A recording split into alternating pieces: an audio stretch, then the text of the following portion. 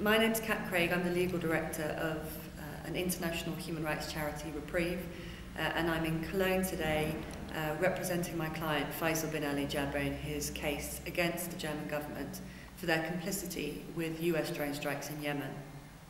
And what did you hope to achieve in the case today?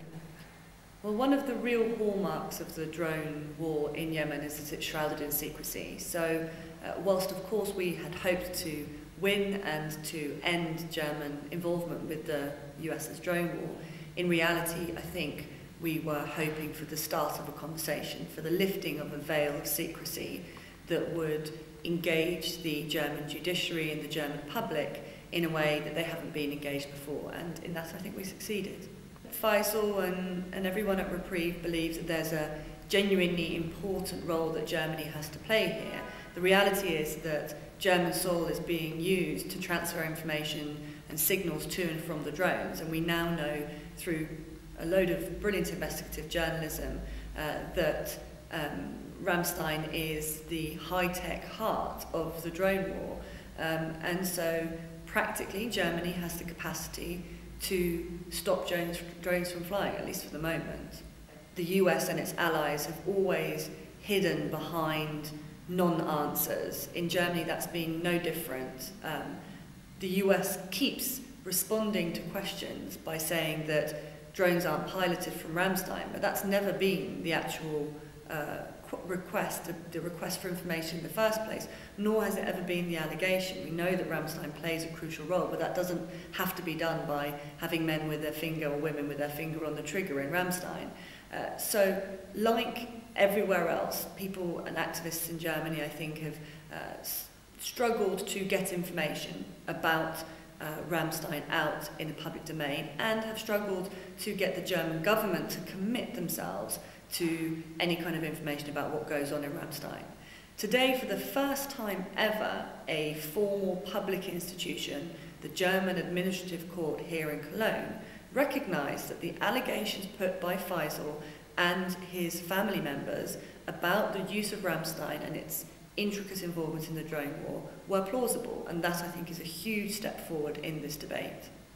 Look, the claim is about trying to keep these men safe who fear for their lives, and that's the factual basis upon which the claim has been brought. Of course, Faisal is very concerned about his wider family and other people in Yemen. Since he's been talking about the issue, he's encountered so many families who've suffered huge losses because of the drone war. So certainly we hope that whatever happened here today, whatever will happen with any of our work, by any of the people who are working on this issue, can be amplified and will ultimately lead to a situation where nobody has to be terrorised by drones. What are the next steps then for you in representing Faisal and his family? Well, the good news, and as I understand it, the fairly unusual step taken by the court was to grant immediate permission to appeal, and that's wonderful. We hope to be able to continue the conversation here in Germany. We hope to produce more evidence. That's always very useful. We hope to bring Faisal over. Hopefully the situation in Yemen will calm down for many, many reasons. I hope that there will be some respite for Yemenis who are facing a terrible time, and a small side effect of that would be to be able to bring Faisal here to Germany. That would be great, because he's such a wonderful advocate and such a brilliant person, and a delight to work with, a real privilege to have as a client. So hopefully the next step is to challenge the issues where we've lost, and to hammer home the issues where we've won, and continue to push on the factual importance of Ramstein. It will be an appeal to a higher court, and there's a number of places we could go. We're hoping to leapfrog to the federal court, and I don't know the time frame. We have to ask the German lawyers. But something like this could take years, actually. I hope not. No, well, I think it may well take years before it comes to a conclusion, but I hope it won't take years before we get our next opportunity to talk about it. And do you have any feedback or sense that the German government might be moved by the fact that this case took place to be a little bit stricter in their diplomatic dealings with the USA and things like that? I think there's a lot at play in Germany at the moment, and the conversation that is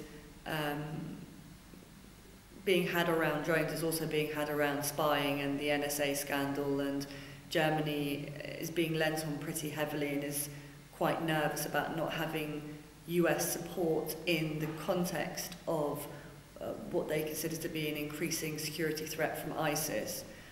So I think that we are slowly starting to raise the political cost of inaction.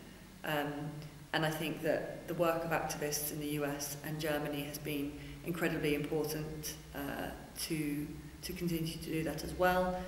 So I think it's a step in the right direction. I feel at the moment that the German government are probably annoyed, but not necessarily quaking in their boots quite yet. Okay, thank you. Anything else you'd like to say? Other than to say that Faisal always speaks incredibly warmly about his interactions with Code Pink, and that he was delighted to hear that there were protests in the US and in Germany in support of his case.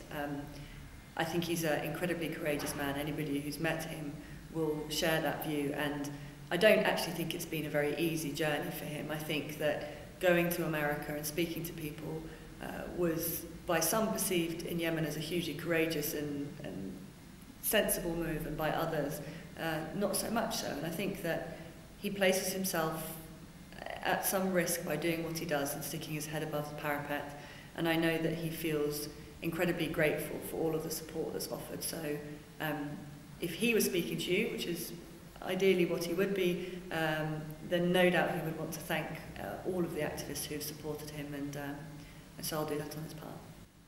Thank you very much.